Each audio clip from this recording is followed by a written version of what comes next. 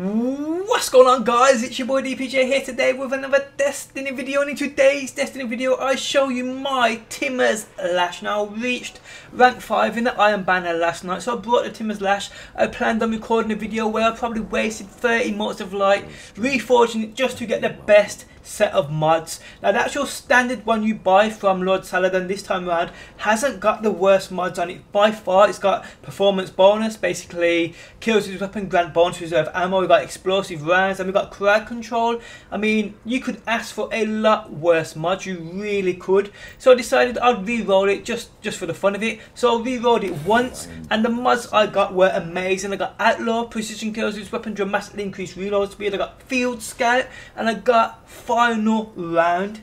Now this is basically a perfect roll for me. I got a faster reload, which it needs. I got Field Scout, which I wanted on it anyway, and I also got Final Round. I wanted this or Luck in a Chamber. People have told me, because I shared this on Twitter, people have been telling me that Luck in the Chamber is the better one. But in my opinion, with Luck in the Chamber, you don't know where that bullet's going to be. You don't know what bullet is going to cause that considerable bonus damage. With Final Round, you do know what bullet is going to cause that damage. It's going to be the last bullet every single time in every single magazine. So for a video I plan to waste plenty of modes of light, seeing plenty of re-rolls on my Timur's Lash. Ended up being me rolling it once using 2 modes of light and rolling and getting a great Timur's Lash, one I just could not risk losing and wasting modes of lights for. I just really couldn't. Now let me know, guys, if you've got the Timur's Lash. Let me know what roller mods you've got on it. Let me know what roller mods you won on it and what you think are the best. Hope you guys enjoyed the video. Do drop a like, I do appreciate the support.